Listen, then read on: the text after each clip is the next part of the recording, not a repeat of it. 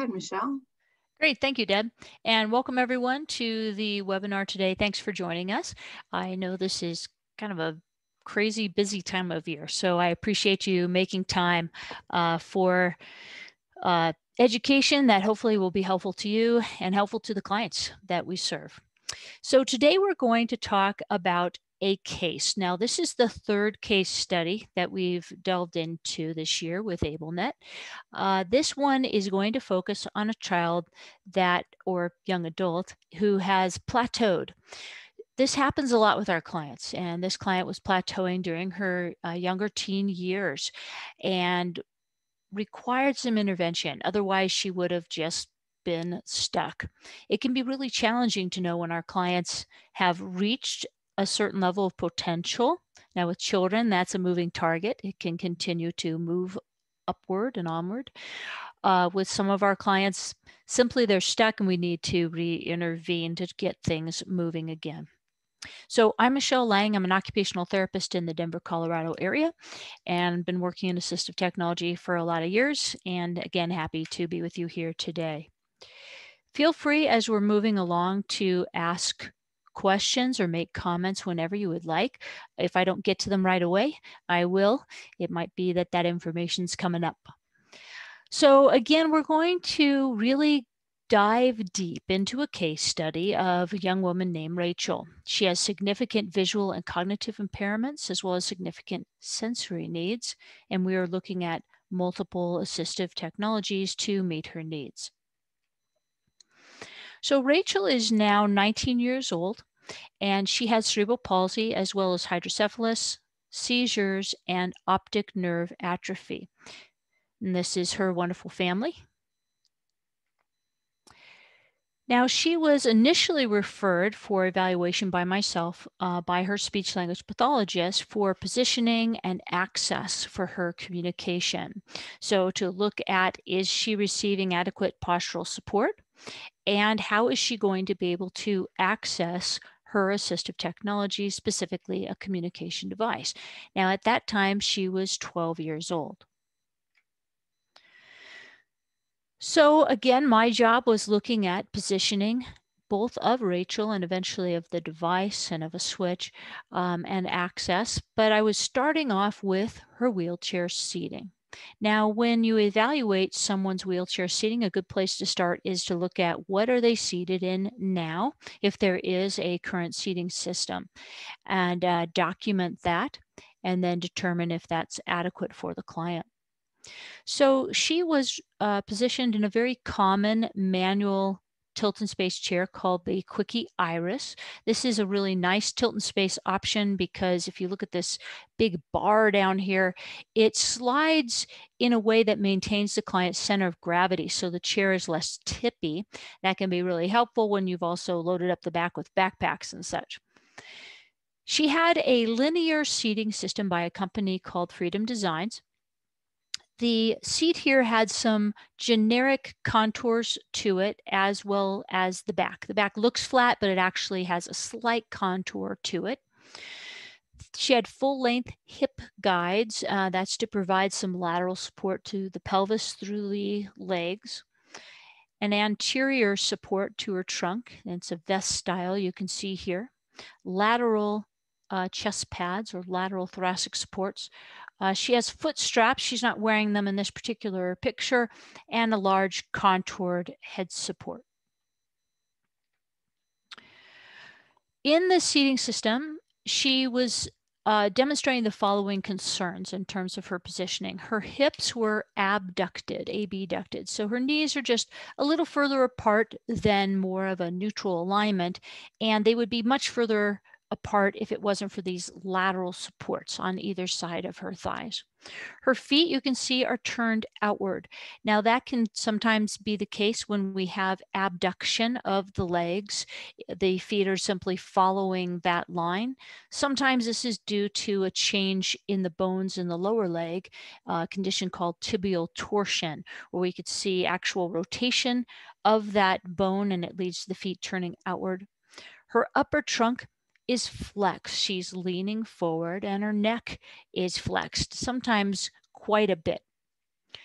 She also had a very unusual tendency when sitting in the seating system. She would take her arm and tuck it underneath the vest, form a fist with her hand, and she is propping her head on that. You can't see that because of this kerchief she's wearing to manage secretions. But this was very typical of her position in the wheelchair. You can see she's also wearing a splint on her right hand. So again, she's propping her head on her hand, and then she also sometimes has a sucking movement with her mouth of the bandana or her hand, seeking out some sensory input. Now, it's important when we're assessing someone's position to look at their positioning 24/7. What are all the positions that Rachel is in during her day and even night? Well, Rachel also spent time on her stomach or her side on the floor. She spent some time sitting cross legged on the floor, on a couch, or even in a rocking chair. Well, that told me, Rachel doesn't really need a lot of support to sit up by herself. And when we got her out of the chair and onto the mat table, we found that she could sit independently. Well, to be honest, I don't see a lot of clients who can sit independently in my practice, and not usually clients that have the degree of postural support in her chair that she did.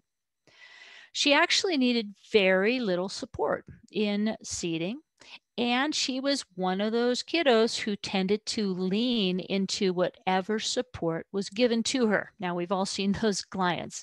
That doesn't mean that just because a client takes advantage of what you've given them, that they don't truly need that support. But in Rachel's case, she did not. She reportedly, per mom, sat with her worst posture in her wheelchair. That's never what I want to hear. This has been customized to meet her postural needs. But since she didn't sit in it very well, she spent little time in it at home. She primarily used it during her school day.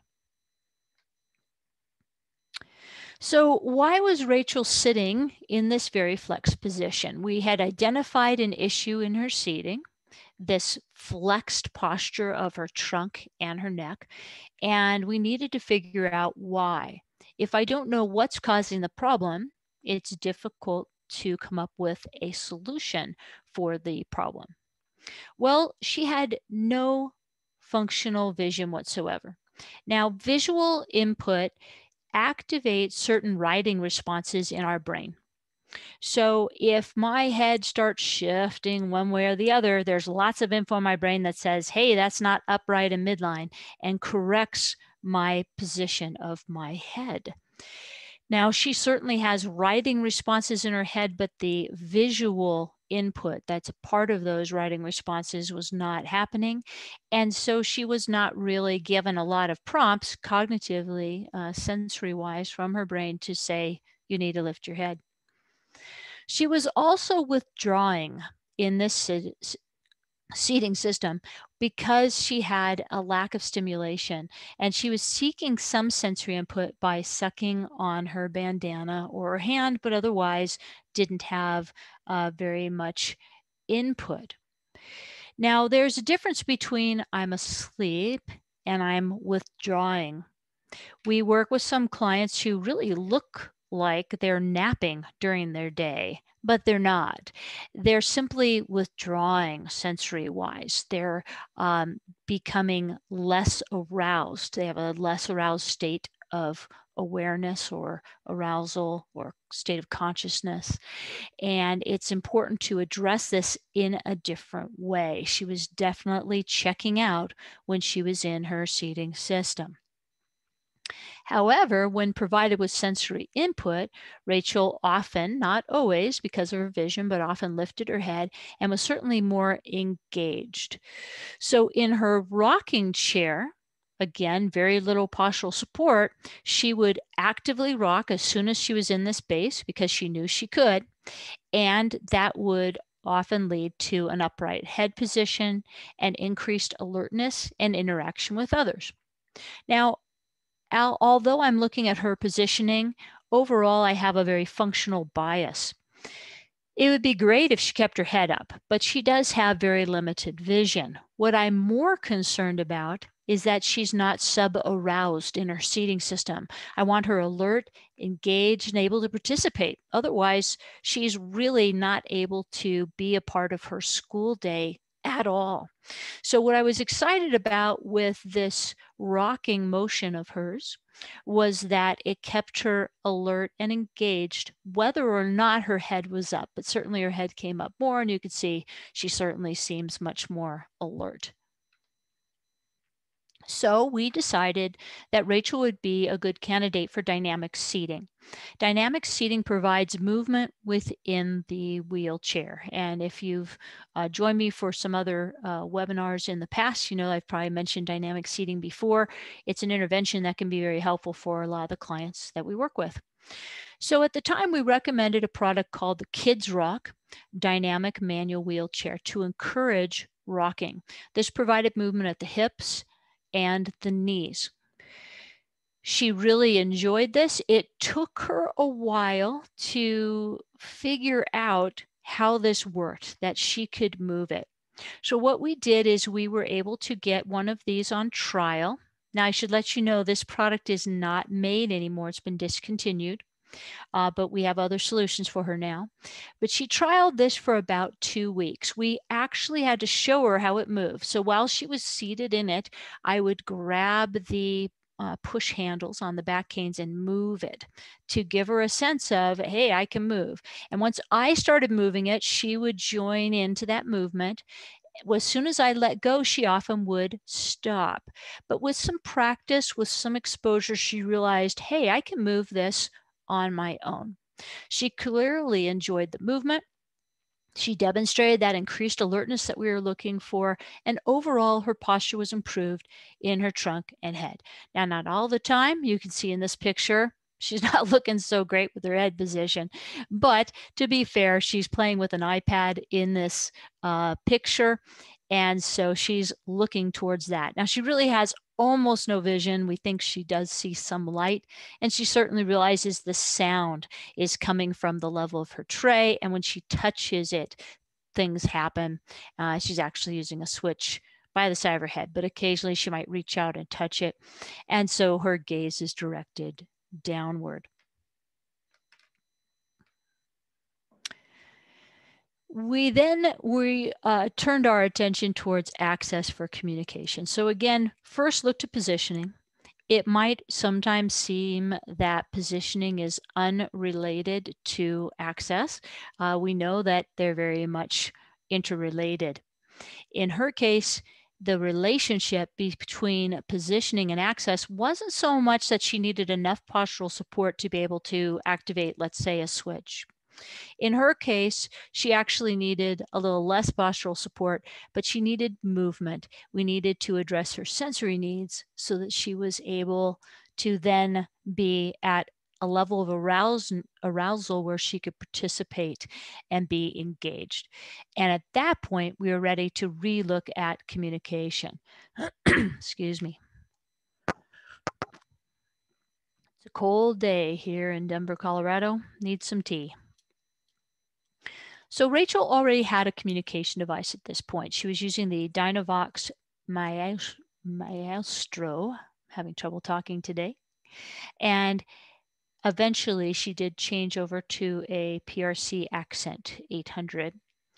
At the time we first saw her with the Dynavox, she had been using her left hand to activate a switch that was placed either on the left side of her tray. The tray is not in this particular picture, and this is her in her newer chair. Or it was placed on her left leg. So they would literally balance a switch, like a jelly bean switch, on her thigh, and she would reach out and touch it. But there was an issue. She was perseverating on the switch. She was hitting it repeatedly. Now, we've all seen clients who tend to do this as well.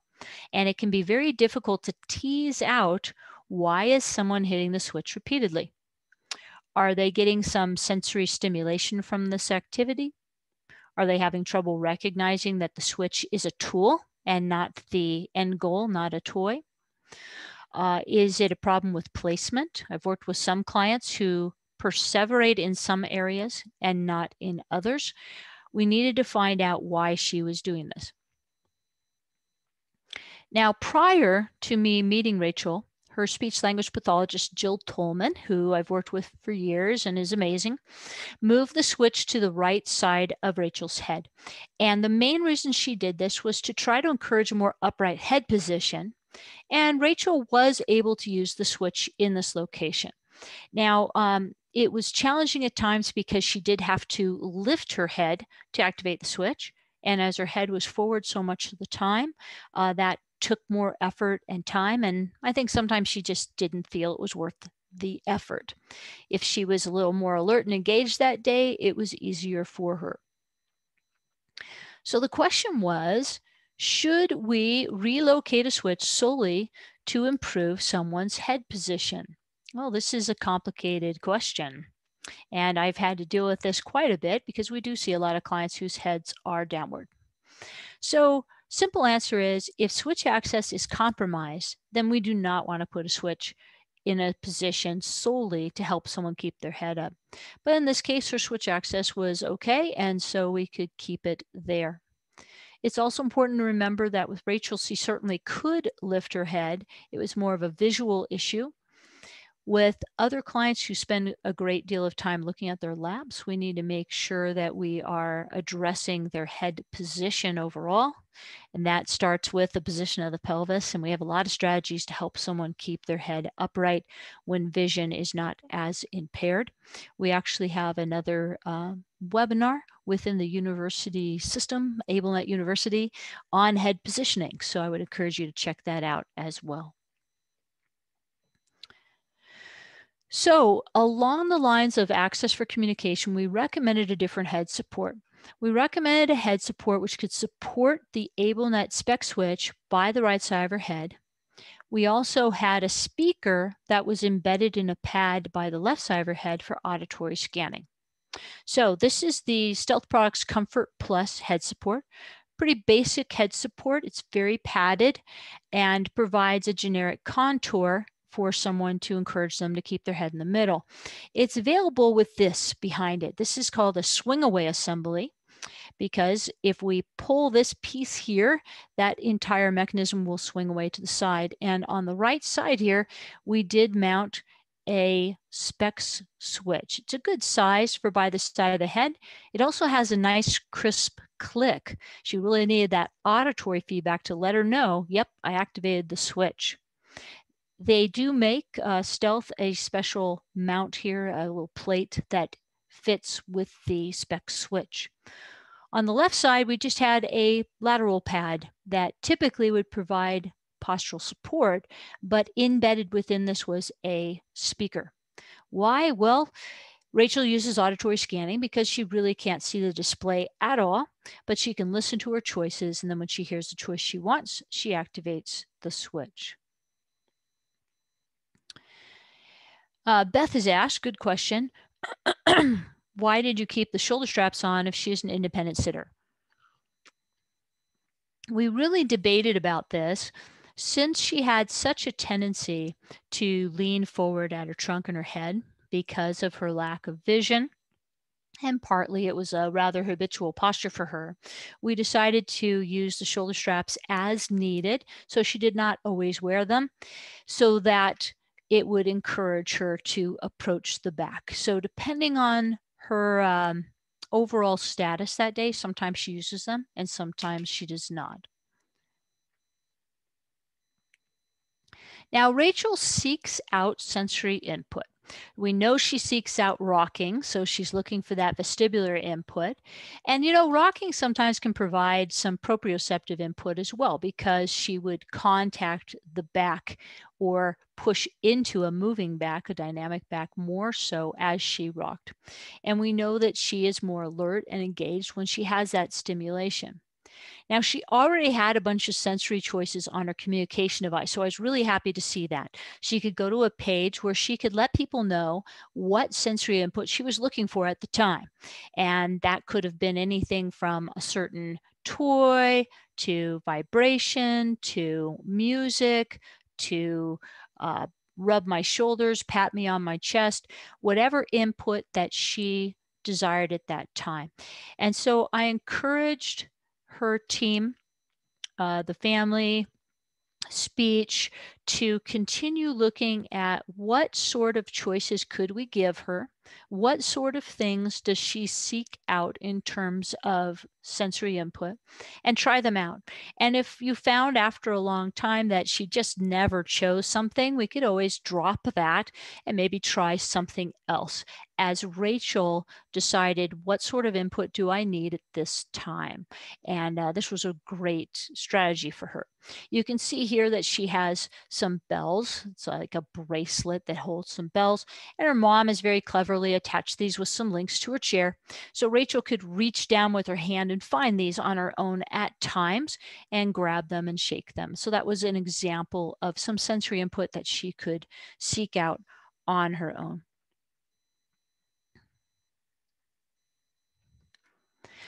So Rachel received a new seating system and a new dynamic manual wheelchair, the Kids Rock.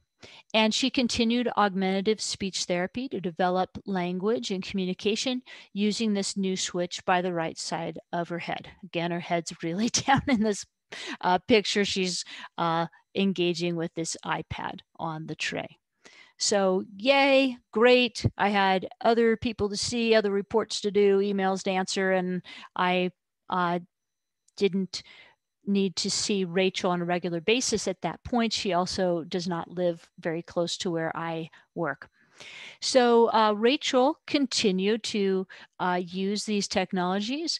She loves hippotherapy and would often engage in that. The sensory input was awesome for her. You can see big smile, head up, lots of sensory stuff going on at this point.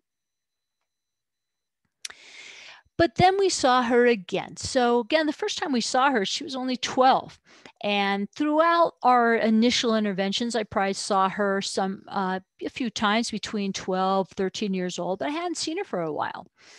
But her seating needed to be replaced, and the mobility base had been discontinued. So after this amount of time, it's certainly reasonable to expect that we would need to go ahead and replace her seating. She has not grown a lot during this time, but some of her positioning needs have changed.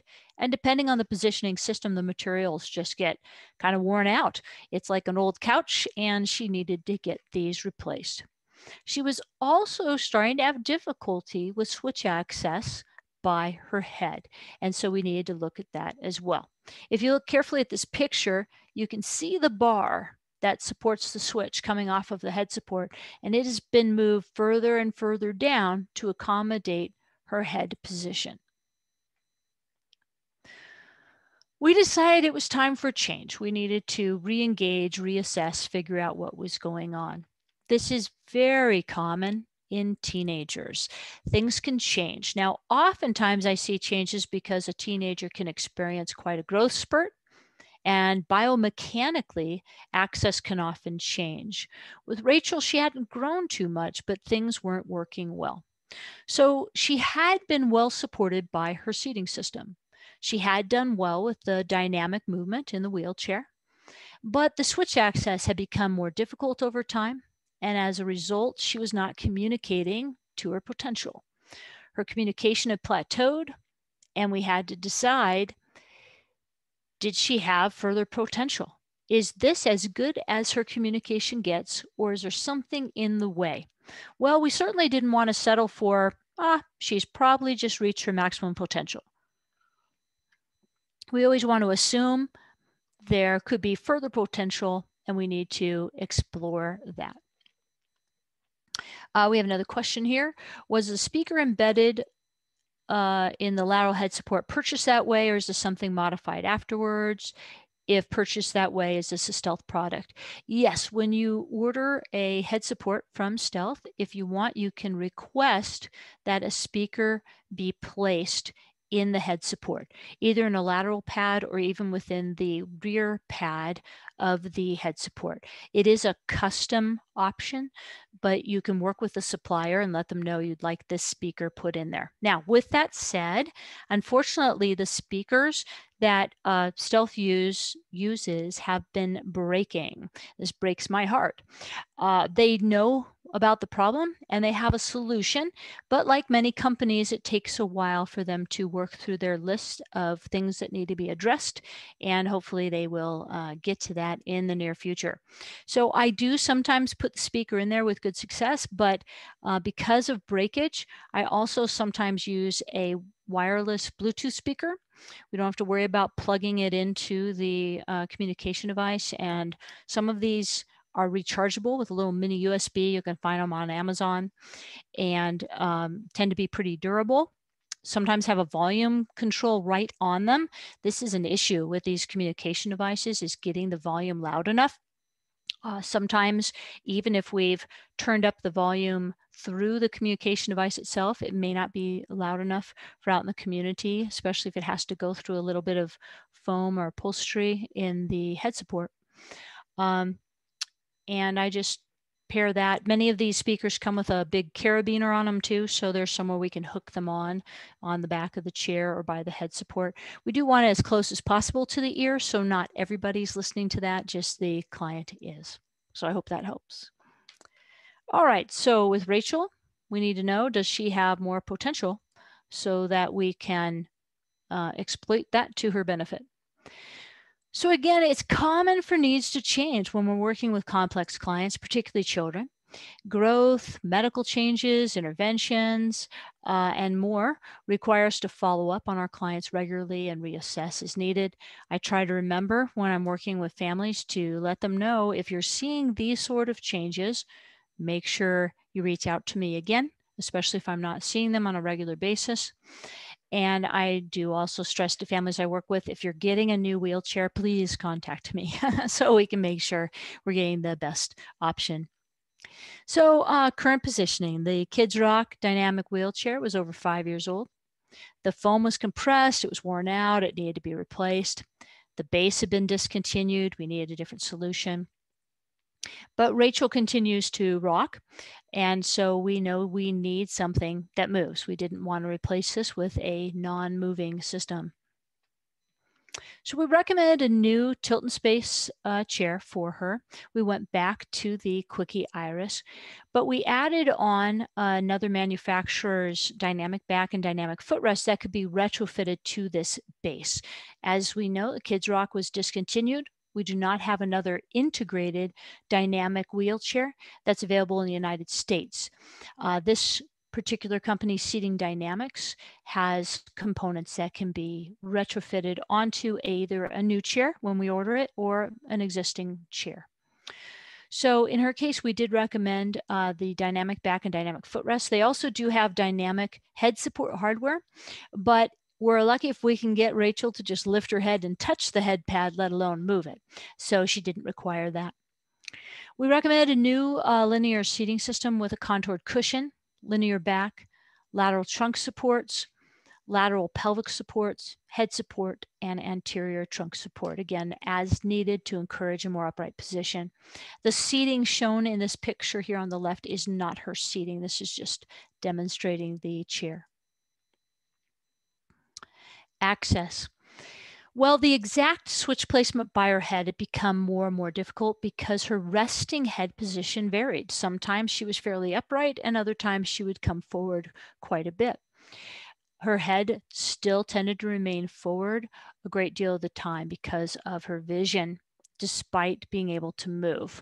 But fortunately, she was more alert and able to participate. So we continued to make slight switch placement adjustments, but left the switch by the side of her head at this point. You can see that her device is at kind of an unusual angle. You've probably noticed this earlier as well. That's because she's not looking at it. It's at an angle where other people can see it and where it just wasn't in the way. Now, she had been actively reaching out more and more in an attempt to touch the communication device display.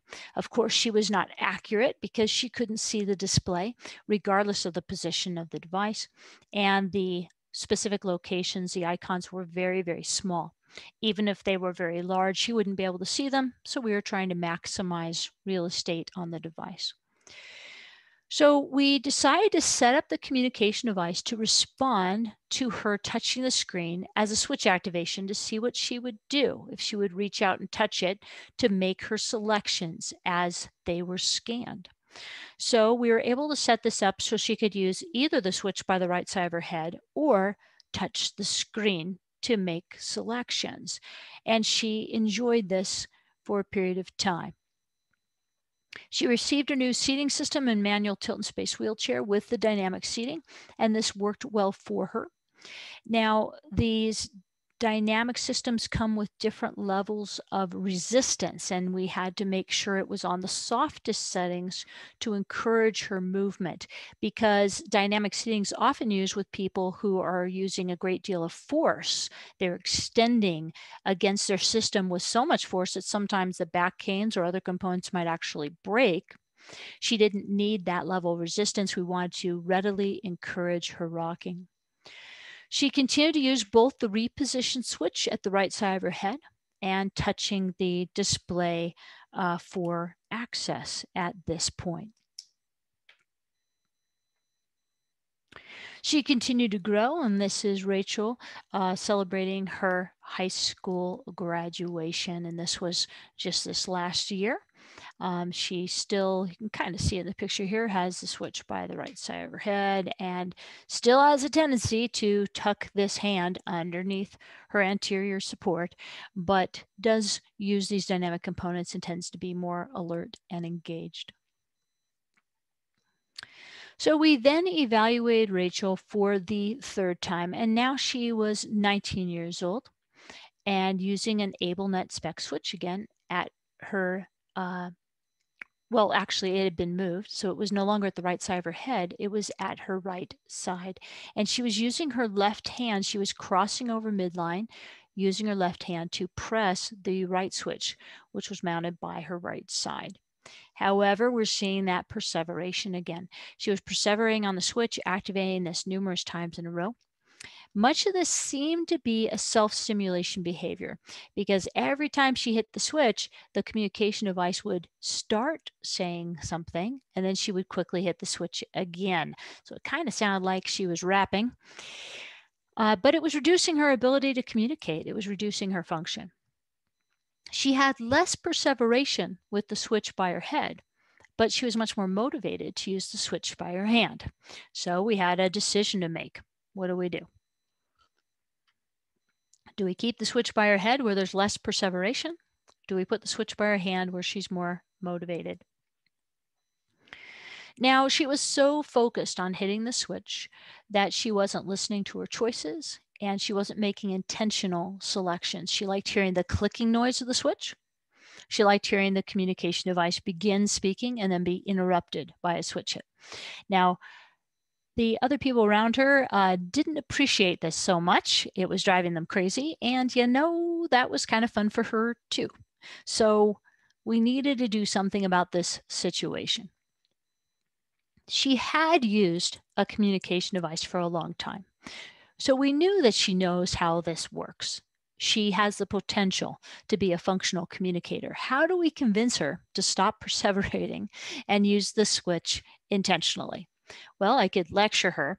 That wasn't working too well, and certainly other people had been trying that already. This behavior was significantly impacting her ability to communicate. She was virtually not communicating anymore at all. She had definitely plateaued. So, completely on a whim one day, sitting in my home office, I went out to my garage and pulled out a switch latch and timer from my collection of equipment out there, brought it in, plugged it into a tablet with a switch app, and plugged in a switch and just started playing around with it. And I found that if I set up a slight delay on the switch latch and timer, that my subsequent switch activations were not accepted. I wasn't sure if that would work with the switch latch and timer, but it did, and I was very happy. And so I wanted to try that out with Rachel. So I set up the switch latch and timer between the switch and the communication device. And I just put on a slight delay, had to kind of play around with it, so that those repeated switch activations were ignored. It worked, but at least during the evaluation, and I wanted to make sure it would really work once she accommodated to it. So we loaned this switch latch and timer to the family for a period of time, a couple weeks, and it continued to work. Rachel stopped pushing the switch to get that stimulation, that sensory input, that annoying people around me, and she started using it functionally again. Mom came up with a great setup on the side of the chair to hold this switch latch and timer. Once we knew this was working well for her, we went ahead and ordered one for her own use. So, lots of talking. Let's take a time here to see a video. You'll be able to see in this video her setup of the communication device. It's actually facing outward at this time. I'm not quite sure why they've set it up that way, but they have, so you can see the scanning. And Mom will show you towards the end of the video where she's attached the switch latch and timer. Now the volume for this video seems to be very low, so you might want to turn up your volume when we get to this video. So again, in this video, you'll see Rachel rocking in her new chair because of that dynamic back, and Mom will be pointing out where the switch latch and timer is.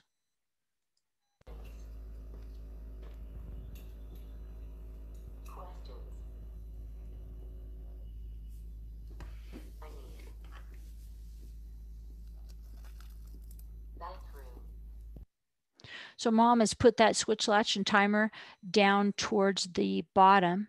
I'm going to start this one more time. And if you look at the top, I believe the switch is right here at the moment. They've been kind of playing around with positions of the switch at this point. All right, go to the next video here. Now here you'll see Rachel reaching across with her left hand because she has more control over the left side of her body and activating the switch. And she's doing so appropriately without this repeated banging of the switch. She's listening to the auditory cues. Again, you might need to turn your volume up. I want to point out also, you can see up on her headrest here that the former switch by the side of her head is still there in case we need to use it for other things. Also, there's this little cube here. That's a speaker, and it's because the speaker that was embedded in a left lateral pad, that pad's no longer here, failed. And so the family got this instead for those cues. So turn up your volume. Let's take a look at this one. My name is Rachel. Home. Bathroom. I need to go to the bathroom. Home. So you can see that she's waiting, she's listening to those cues and then activating the switch. She cannot see where the switch is. Despite that bright color, we do not think she can see it, but she knows where it is and she can find it readily with her hand. Carol has asked why we decided to place the hand switch on the right side and what supported our decision. Actually, the placement of the switch in this location happened in between evaluations. I think it was a combination of Mom and Jill, her speech therapist, trying out some different locations, and she seemed to do well. When the switch was placed on her left side, she doesn't activate it as readily. This seems to be the pattern of movement that's most efficient for her. One advantage of this, but was not the main intent, is that's the hand that she often shoves underneath her vest and props on, and then tends to get a little more engaged or less engaged, more withdrawn. And by placing the switch over here and engaging that hand functionally, she does less of that. Melinda has asked, what is the external speaker that you use? The speaker that is not embedded in the headrest. Well, the one that you saw in the video was one that used to be all sorts of places. Sometimes you could find it at a drugstore or an office supply store or a place like Target or Walmart. We just see them laying around. I don't know if they're still made. It was just a little cube speaker. The speaker that I've been using often, if you look on a place like Amazon under wireless Bluetooth speakers, rechargeable Bluetooth speakers, you'll see these speakers that are maybe about the size of a jelly bean switch, actually, but they're thicker. It's like a hockey puck. And again, these are rechargeable with a little mini USB port. Um, they're pretty durable. Many of them are waterproof and have a carabiner on them, so you can just hook them on somewhere on the chair. I look for ones that have their own volume control on the side as well and power on and off. So that's where I would look. What is the mount? Julia's asked. This is one of my favorite mounts. It's from Readapt. It's called REH Adapt, Readapt. They're very small, lightweight mounts, though they have a variety of them.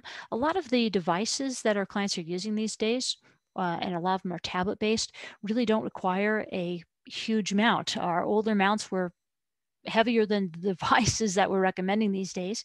So this is nice and lightweight. It has a little outrigger on it. It's a little hard to see here because it's blurry, but I'll start this video again. My name is Rachel. And that outrigger is holding the switch. And you can really customize these from Readapt. They have a really nice program called their virtual mounting system. Let's see here. Yeah, you can see this little outrigger for the switch being held here, even though, again, it's gotten blurry here. Basically, you just take a picture from several angles of where you want the device, where you want to switch. If you're going to mount it to the mount, you don't have to. And then where of the frame itself, the wheelchair frame. And Readapt will send you a quote with a virtual picture of what they recommend is required. So you don't have to figure out all the details of the mount, which can be difficult. This does not get in the way of transfers because it is outside the width of the cushion, and she is dependent for her transfers. Family just lifts her from the left side. My name is Rachel. Oh, here we go. And then in this video, you'll see that Rachel still has a tendency to activate the switch multiple times, sometimes, but the switch latch and timer is allowing the communication device to ignore most of those extraneous hits. If we wanted to get rid of all of those extraneous hits, the delay would be so much that she wouldn't be able to communicate functionally. So it's kind of a balance there. Also, we're not reinforcing the behaviors, so Rachel does not perseverate all the time. So let's take a look. I need to go to the bathroom. Home. Hello. Hi, my name is Rachel. Hello. Hi, my name is Rachel. So there you could see, is she hitting the switch multiple times at times? Absolutely. Is the switch latch and timer helping? Absolutely. She did say, hi, my name is Rachel twice, but otherwise most of those extraneous switch hits were ignored. That does not reinforce her behavior when she starts raking at the switch. And so as a result, most of the time she's using it in an appropriate manner, which is great. I need to go to the bathroom.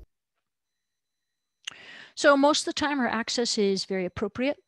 This has allowed her to communicate more functionally and to continue to progress. So she's not plateaued in her communication. So her vocabulary continues to expand. Let's take a look at this video and then we'll answer another question. Greetings. Don't forget to turn your volume up. Bye.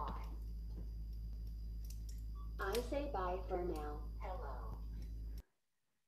So you can see there she's using it more appropriately without that perseveration, which is great.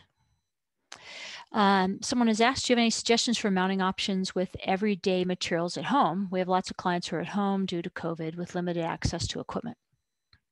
Well, if this person still has a mobility base, if they're seated in a wheelchair, they should have their own mounting system rather than one owned by the school and can still use their device that way. Funding, of course, varies by funding source, but mounts for a communication device are typically paid for, and mounts for a tablet, if the tablet is being used for communication, are also typically paid for. If someone's using a tablet for other purposes, then no, sorry, usually we can't get funding for that. Now, if you're looking at mounting something for a variety of positions, such as my client spends some time in maybe an alternative adaptive seat or a standard, those sort of things, there are certainly mounts available for that. If you're looking at something temporary because the kids are home right now with COVID, well, it gets a little trickier. If they have a tray on that adaptive seat or a stander, we could put the device on the tray. It's important that the client does not have the ability to sweep that device off of the tray and onto the floor because it can be damaged, broken. You could also bring a table surface up to the client, depending on their position, and place the device on there. If the client's on the floor, you can place the device on the floor. Most of our devices have some type of mechanism on the back that allows it to be propped at an angle on the floor. Sometimes those are removed to fit onto a wheelchair mount. So I hope that helps. And then Carol has asked, sorry to ask, but can we see again the position of the speaker? Carol, do you mean the cube speaker or the speaker that's embedded in the pad? If you can let me know, that's great. And then we also have another question. Do you have any suggestions for mounting a larger switch voice output device with materials that can be found at home? Oh, I think that's the one sorry, that was in both the chat and Q&A. Yeah, I hope, again, I answered your question about that. If you want to put a follow-up question in, that's fine. And Carol said the cube. So let's go back to the picture that had the cube in it. I think it's this one. Yeah. So here you can see that cube. It has, I believe, a little carabiner on it, and it's connected to the swing away assembly. It's just dangling from that. And this one is Bluetooth, so it does not need to be connected with a wire to the device down here, which is also another device. But again, these are, sometimes you can find them, sometimes you can't. It's nice and small. I don't usually use them because they're not as robust as those other ones I mentioned that we often use from a source like Amazon. Okay, let me get back to my presentation here. There we go. So Rachel is really a fantastic communicator. She's doing a lot of great stuff. Here you can see her with her wonderful mom. And she said, "Mom, I love you." And this is all the things on her mom page. So she can quickly say lots of things to her mom. And then she can go back and she has lots and lots of vocabulary, very extensive vocabulary that she is very good with. She also loves to tell Alexa what to do. We have a lot of clients who use their communication device to interact with Alexa. I have a tendency to just tell Alexa to set a timer or tell me what the weather is. But our clients, many of our clients are huge fans of music, and she can direct Alexa on what she wants to do. Control of devices in the environment is critical, as we know, for independence and participation. And this is her music page. She also interacts with Alexa in other ways, but you can see how excited she is here. She can tell her to go to a particular artist or song, whether she wants it quieter or louder, play, stop, skip to the next one, shuffle, all sorts of commands. And Alexa is excellent. Same with Google Home. Alexa is really great at recognizing the synthetic speech on these communication devices. You can see too in this picture, here's another one of those cubes. I bet you that pink one broke. Like I said, they're not as robust, but she has this one here instead. Cool leopard skin covering here, and it's attached to a little carabiner. So what is our take-home message? And then we'll have lots of time for questions and discussion. The clients we work with have one thing in common, right? change. It's easy to think, gosh, did I blow it? Did I not meet this client's needs? And of course, that is certainly possible and happens as well. But most often, our clients' needs simply change, and a solution that worked really, really well a number of years ago may not continue to meet someone's needs.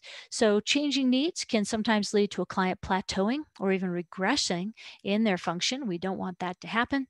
So, we need to reassess as a team so we can help our clients continue to progress and do everything we can ensure that they haven't plateaued because that they have they have met their potential. If the client has not fully met their potential, we really have to keep getting in there, getting back in the game. So thank you very much for attending our webinar here today, and I'm going to open it up for questions or comments. So feel free to type those in. And while you're doing so, I want to make sure you have my contact info too.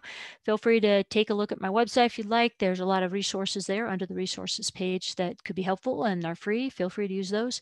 And you can also email me if you have further questions. So we're going to go ahead and open it up for any questions or comments at this point. So again, with while people are typing, with our particular situation in the world right now, we do have a lot of remote practice that we're doing, remote education, remote therapies, and it makes things difficult. I have gotten more used to it slowly, as I'm sure many of you have as well. I often will ask families to move that screen around so I can see what's going on. Depending on the security requirements you have, you might only be able to use certain platforms. I sometimes can use something as simple as FaceTime and just ask a family to show me something. I have families that will take a quick video clip of something that they are concerned about, and they'll just text it to me. Now, of course, that means that a whole lot of people have my cell phone number. Sometimes that can be a boundary issue, but it's an easy way for me to look at something and try to tease apart a problem that someone might be having. But it's not impossible, again, just challenging. All right, I am not seeing any more questions or comments right now, so I'm trying to think of common questions people might have here. I have another client right now who has a similar issue. He's perseverating on the switch, and he is absolutely stimming on that switch. It's fun to hear that clicking noise, and he's not paying attention at all to what is occurring when he hits the switch. That can be really tricky to overcome. So we're going to try this switch latch timer with him as well to see if it helps. But I also have several courses through ABLEnet on switch skill training. And part of that involves clients who might have a bit of a learning curve to understand that the switch is a tool. It is not the toy. It is not the end goal. It's actually one of the reasons that I'm not a big fan of switches that have a huge amount of sensory input to them, because then the switch becomes the goal again instead of the tool to control something else. So you might want to check out those as well. Carol has said, will this webinar be available to share with colleagues, as your presentation was good? Thank you very much. I appreciate that, with a lot of good information. Yes, absolutely. This will be posted as a part of ABLEnet University. They have that on YouTube now, and you can search through those videos, and you can just put in my name to find something. Sometimes that can be the easiest way. So absolutely. And that should be posted in the next few days, Deb. So we'll see when that happens, but it will be on there. And then Tracy has asked, was a sensory inventory practice over time with Rachel to confirm or update her preferences? That's a great question. I am not sure if that happened with her treating OT. That would have been great. My main recommendations were definitely work with Rachel to figure out what sort of things help her to calm or to be more aroused. And if there are things that are negative for her. Let's avoid those and start building them into her communication. But no, I did not do a formal sensory assessment myself. Her OT might have. So great point. That can be a great way of determining which of these strategies work. Generally, I ask the families I work with, what sort of things do you do to wake up your child or to calm your child? What sort of things drive them crazy? Let's avoid those things. And that begins our list. And again, if a client has been just not choosing a certain sensory option for a long period of time, we might drop that and replace it with something else, because it's a pain to have to scan through 50 choices if you're usually choosing 6 of them. All right. Any other questions or comments? We have a few more minutes here, and so very happy to entertain any other questions, even if they're not related to this particular presentation, if you just have a AT related question. I'm also pretty good at home improvement projects, so if you have a question about that, let me know. Deb has said this webinar will be available on YouTube in the next 24 hours. Wow, very fast. Great. Okay. Well, we'll give it another minute here to see if anyone else has any questions or comments they're typing. And then we'll go ahead and wrap this up. And again, it will be available as a recording. So if you wanted to share it with others, that's absolutely fine. Oh, and I also would be very negligent if I didn't thank very much Rachel and her family for being so kind to share all of this information and be very gracious with sharing videos and pictures. So very much appreciate that. Our parents make such a huge difference, right, in the success of our recommended interventions. Dawn has asked, any suggestions with working with students who are blind and deaf? You know, that's a big question. It encompasses so much, and I think it's one of the most difficult populations to work with. I do work with a number of clients who have hearing impairments and visual impairments, but I do not generally work with clients who have absolutely no vision and no hearing. Most of those clients are followed by very specialized programs, and it's because it is such an incredibly specialized area for those clients. There's very specific strategies that are used because now the client cannot hear those auditory cues and cannot readily scan through options. So certainly are strategies, but those are typically handled by someone who specializes in that area. And here, let me move this over so I can see it better. Quinby has asked, would you please share what information you have about switch control access and eye gaze to activate video calling and computer iPad functions, please? I'm working with an individual with later stage ALS who is not able to type or speak functionally. He wants to be able to video call his family with his computer or iPad using an AAC app. He also wants to be able to access Gmail, Zoom, Microsoft programs, Skype, Facebook, and Google. Phew. Okay. Tell you what, as we only have 2 minutes left, that is probably a bigger question we can answer during this time. So I will follow up with you directly, Quimby, if you could shoot me an email. Probably what I'm going to recommend is if you can let me know in that email what area you live in, there might be a resource that's close to you that can help you, because that's a lot of things to be addressed, but very good goals. And then real quick, Leslie has asked, can you recommend a basic training course for an SLP who would like to learn more about evaluating students with complex communication needs?